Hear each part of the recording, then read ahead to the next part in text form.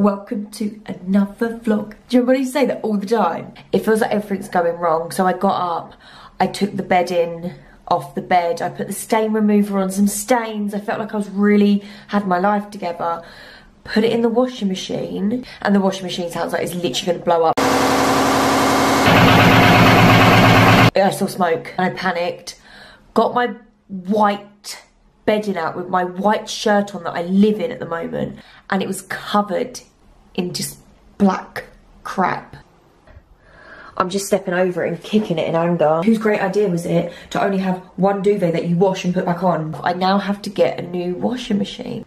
But oh my god, the Samsung washing machines, they look very exciting. And to be fair, I've never purchased a washing machine before. The person that gave me their washing machine, their girlfriend moved in with them and they decided to keep her washing machine. Wrong move, because it broke a year later and I'm here 8 years on and it's only just decided to sound like it's going to blow up. So I'm having one of the days where I feel like everything is just going wrong. I'm being very indecisive and I'm waiting on things to know whether I can do other things, and it's not helping the indecision. So I thought I'm just going to pick up the camera. Why? I don't know. I was being indecisive about that too. What have you got to film? Look what arrived. No, I'm not my organised bubble MUA, but I do have to get rid of my dressing table. And when you're used to this, you can't just go to a makeup bag. I mean, it doesn't look all that great right now, but usually it's a bit more ordered. You can move these around and stuff. And then for the brushes, and then this bit and that bit, it's great. This is going to be in the bathroom, so I'm thinking, do I put skincare in here? Is this just like a get ready bag? I'll link this below, it's from Amazon. I did order a smaller one, which as you can see is going back. So yeah, I'll link the pink one as well. I really liked it. However, with anything organisation and storage, I like a little bit extra. I don't like to feel like this just fits, because what about if I buy a palette? Probably not. I've had the same naked palette for probably an amount of years you're not meant to have them. But if I wanted to buy another one or something else and it didn't fit, now what? The whole organisation system doesn't work? Is that my delivery? Play it cool, stand by the door, not waiting for you. Thank you. Got the goods. It wasn't the man that sees me all the time. Do you know, it gets a bit embarrassing. You're like, oh, another one for me. Oh, did I order that? And you have them really crap jokes. I caved and had to order maternity stuff because I literally have like 3 outfits. What is all this material? What the fuck? I can't even pull them up. I was literally about to stop trying the stuff on and give up. And then ribbed leggings came through. I loved ribbed leggings. They do these in non-maternity, so I'll link both. And of course I like them. So here they are. There's not much to show. They're black ribbed leggings.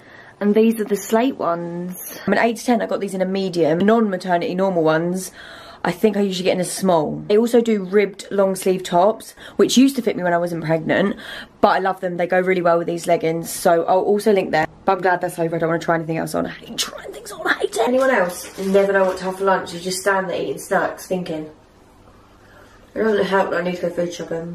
Love unitards and place. What just happened?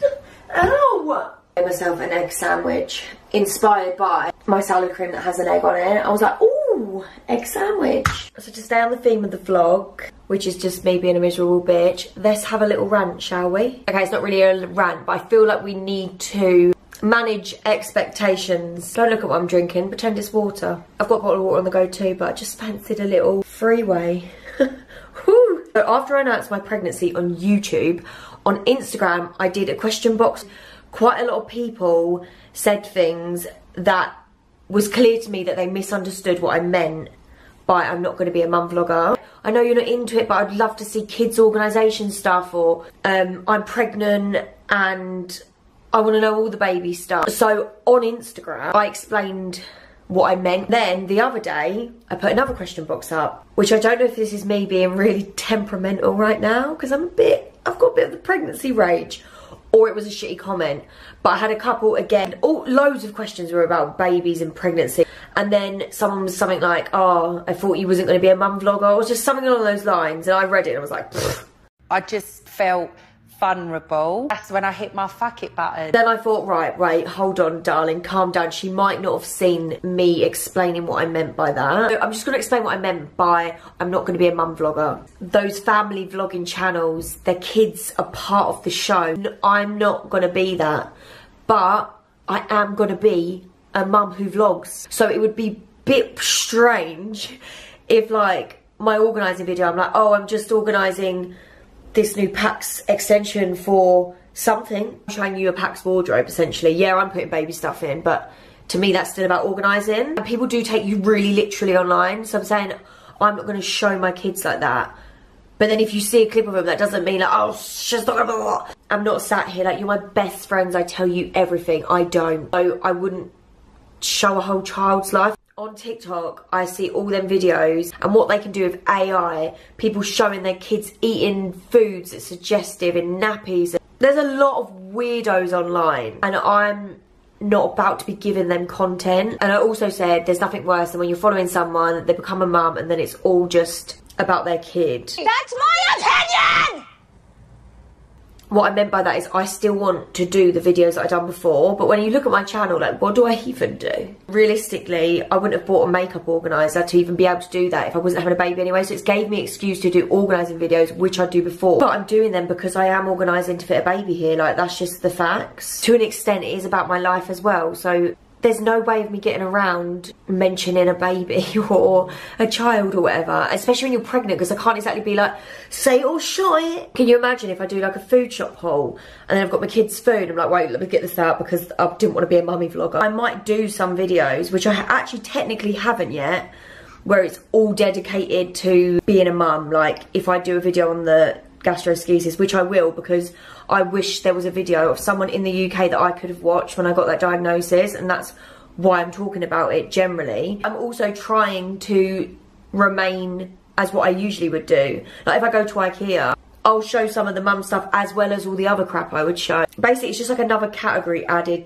to me, but it's not going to be all of me. I think of an example, like Gemma Louise Miles, I've watched the whole time she's done YouTube, and she become a mum and I didn't just switch off. But then some of the more mum heavy videos, like her pregnancy diaries, I didn't watch until I was pregnant. I watched her other ones that included stuff like the baby's room and stuff. I still wanted to watch that even as someone that wasn't pregnant or even thinking of having kids at that point. It's just going to be an extra added part of my channel, but it's not going to be the whole thing. But obviously while I'm pregnant, it does kind of consume you. It's the same sort of stuff, just there's going to be an element of baby or child or pregnancy to it. And there will be some just pure mum stuff. If you're not into that, skip it. And then the next thing was about, I think you'd be good at sharing mum hacks and organisation. So I said this is a good example of what I would want to share online. Things that don't include putting your child on there. And I would be interested in doing that, which is classed as mum content that you might not care about. Don't watch that stuff, watch the other stuff. But then in the general stuff, like I couldn't be doing a clean with me and be like, well, let me bypass their bedroom or their section of my bedroom because I'm not a mum vlogger.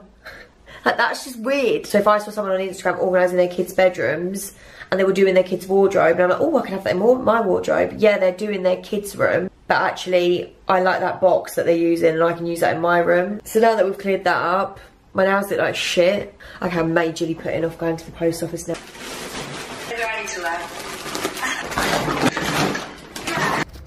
I definitely just stepped in dog shit. When I first moved into the flat, I picked all this colour stuff. Fun fact. What would you toast on top though? So look, it says croissant. Stop! I could have dropped my croissant! I like them ones. Or that one. Or this one. They look like if the mini was a toaster. Wait, look, that's pink. No, you don't like it? Don't love it? I like... and the kettle. Oh yeah, I do like these kettles. I like the cream one. Bloody hell, there's so many, isn't there? Let's find out. What one are we going to get? Ooh, slightly exciting. Got a flap on it. That's what we was looking at online, weren't we? Look at this. It was at this moment that he knew. He fucked up. No, that's cheaper than IKEA, and that's actually so much softer. Do we get this for the recycling? I'd like one of these bins.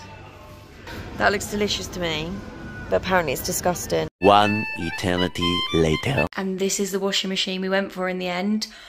It's so good, I love it. I feel like I've entered 2023 and listen to the little noises it makes. Hi Samsung. You ready? Do, do, do. And at the end it does this little funky little song. We all love the song. And it also has an app. I feel like... see ya. I just feel like I'm very modern now. It looks like a spaceship. I'm getting spaceship vibes. And the best part is, forget something. Oh no, you don't. Whack it in there and you add wash bit. How good is that? First, I was just accidentally dropping a sock so I could add it in. Yep, I know. I need to get a life. Big old shiny drum. It's bigger than my last one. Fresh and clean, and I aim to keep it that way.